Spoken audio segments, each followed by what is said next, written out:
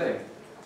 But in fact, it turns out that now that we've proved this very generic fact, we can go back and apply it to an algorithm called Newton's method to find roots in a very generic situation with quadratic convergence.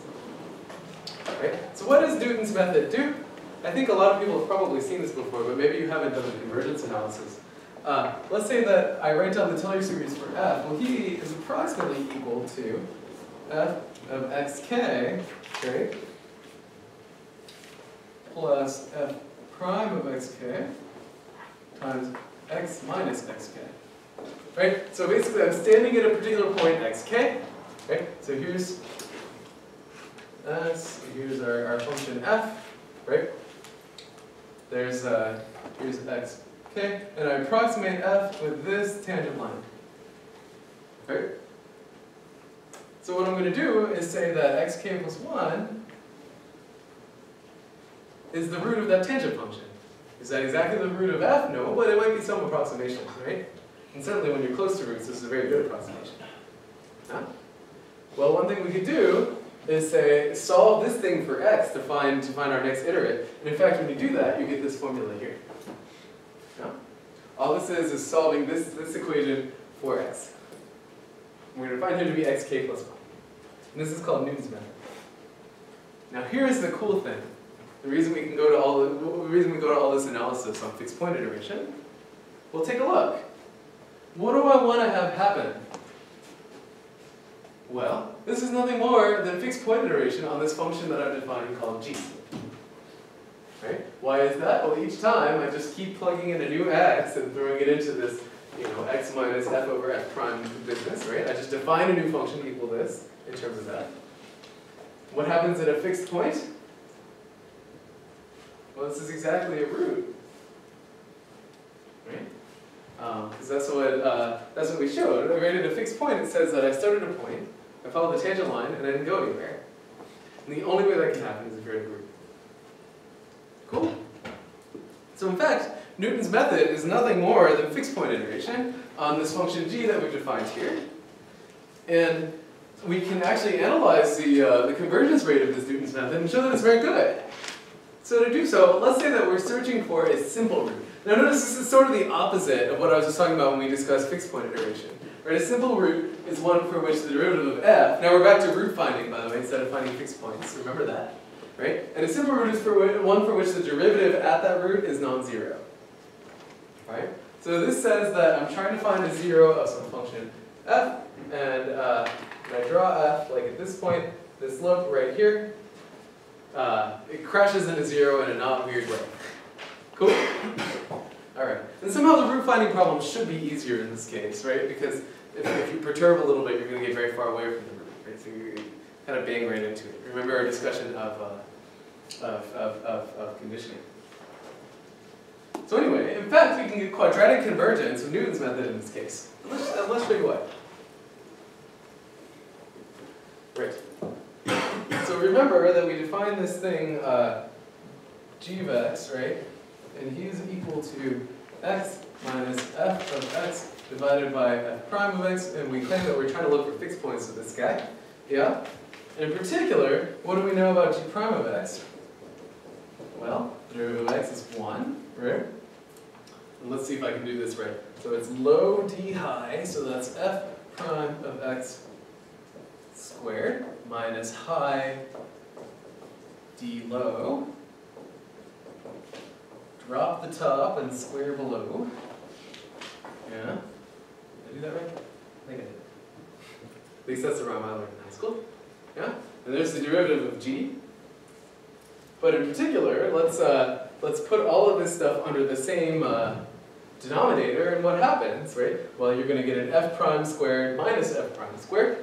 Yeah? So in the end, this derivative is equal to f of x, f prime prime of x divided by f prime of x squared. Notice that if f prime is 0, like we're at a non-simple root, we can't do this, because we're going to be dividing by 0 somewhere. Okay, so what do we like this formula? Did I do it right? I totally did it right. Yeah. Well, what happens at x star? Well, f prime of x star is just some non-zero number. Same thing goes, well, this might be 0, might not, but in particular, at x star, this guy is 0. Yeah? Well, remember our condition for quadratic convergence and fixed point iteration was exactly when the derivative of the thing whose fixed point we're trying to find is equal to 0. And what did we just show? We showed that by construction, the derivative of g at x star is equal to 0 because that's where the root goes. Yeah? So in fact, as long as we have a good initial guess of where the root should be, we know that Newton's method will converge quadratically to the solution, which is much faster than the bisection strategy. What's the gotcha? The gotcha is that it does not converge unconditionally. In fact, the condition is that you are sufficiently close to x star and that f prime of x star is 0, or non-zero. Cool? By the way, this suggests the potential for other root-finding algorithms. Remember, what did I do to derive Newton's algorithm? Well, I erased it. I wrote down a first-order approximation of f, and then I used roots of that first-order approximation to find the next iterate. There's a whole class of root-finding algorithms where you just write down a big Taylor series and you find his root, and you use that for the next iteration. And it turns out they don't behave a whole lot better than this. A little bit, but sometimes they can be very unstable. Okay, one issue, and then we'll start with it. The taking derivatives is hard. If you don't believe me, then you should because of the emails that I'm getting from you guys about your homework. So what do we do about that? Well, in particular, derivatives can be really hard. So let's say that I'm building a rocket, and every time that I want to optimize my rocket to have the best possible fuel efficiency, right? And I'm going to define that as the function that goes from the amount of gasoline that I put in my rocket to the height that it reaches after 17 seconds in a simulation with air resistance. Yeah? That's a function f, right? It takes in a number, the amount of gas, and behind the scenes, f might run an entire rocket simulation and solve Navier-Stokes, but out comes some number, which is how high your rocket went. And you might want to try to find a root or a maximum or a minimum of this thing. But the derivative of that function, right, the height of your rocket after a whole simulation, with respect to the amount of gas you put in, is a really complicated derivative. There are so many chain rules, and it's not even just that we're lazy mathematicians. It might actually be that this derivative is very inefficient to compute. So the question is, can we do something like Newton's method, but do so without actually computing any derivatives of the function f? And the answer is yes, and this is called the secant method. So the idea of the secant method is that we look at the past two iterates, right, xk and xk minus 1, we use those to define the next guy, which is xk plus 1.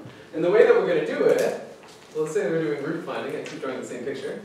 And here are the last two iterates, yeah, is that I'm going to draw the secant between these 2 points instead of the tangent line and find his root. That's the only difference between the secant method and Newton's method. Right? And the nice thing is that a convergence method is, proving that this method converges is outside of the scope of this class, unfortunately. It is obvious that it converges if you start very close to the root, otherwise it's a little bit tricky. But your trivia fact of the day is that the convergence rate is somewhere between linear and quadratic. In fact, it is the rate 1 plus the square root of 5/2. Anybody recognize this number? It's the golden ratio, right? So people get very excited about the secant method because it's somehow deeply related to faux science that people like. Right. So anyway, so to conclude our discussion, finally, one thing you might ask for is that when the convergence rate of secant or Newton or what have you, but you want the convergence guarantee of bisection, and one reasonable question is, can you combine these two algorithms in some way? And in fact you can. These are called hybrid methods. So a very reasonable hybrid method is something called Dekker's method, where what you do is you still give it that left and right endpoint, just like before, and now you're going to run either secant or Newton, right, from your current iterate, which might be the midpoint or something. And then if the next iterate that you get using secant or Newton is inside of your bound left to right, then you use that for your new point during bisection. And if it lies outside of that range, then you say, well, I don't even know there's a root out there. I don't have any guarantees, so I'm going to ignore that, bisect my interval, and try again. Right? So these sorts of strategies have a slightly better convergence rate without losing the guarantee that you have to reach a root. Hopefully that makes some sense. And there's some very complicated ones that try and do this without sacrificing convergence rates. Dekker's method actually can have some very bizarre cases where it takes forever to converge. So anyway, yeah, our conclusion is we're unlikely to be able to solve roots exactly, so we're going to have to settle for an iterative method, and our job is to show that it converges at all to a root. That is, if we just keep hacking away and finding better and better approximations of our root, that we're going to eventually come to what we want. We saw a couple different convergence rates today, right? We saw bisection was a linear algorithm, right? Meaning that it was linear in the previous error to get the next error. We saw that Newton's method is quadratic, and in fact, your trivia fact of the day is that the secant method is somewhere between quadratic and linear, so we call it superlinear. One important consideration you should make when you're using these algorithms is the same as the eigenvalue stuff. Remember we talked about these matrix shifting methods for eigenvalues? We said that the shifting methods converge more quickly, but the problem is that each iteration of that algorithm has to solve a different linear system, so things like LU factorization don't apply. Right? So there's this funny trade-off that each iteration might be slower, but the total number of iterations you might need to get to a root within some bound is smaller. And so when you do the engineering side of all of this analysis, you should look at the time per iteration as well as the number of iterations it's going to take. Cool. So in our next lecture, we're going to discuss how to take these methods to functions that are not just in single variable. And then we'll move on to optimization, which is a humongous topic, and we'll only scratch the surface. So if somebody could hit the camera, that'd be great. I have about half hour, 45 minutes after class, by the way.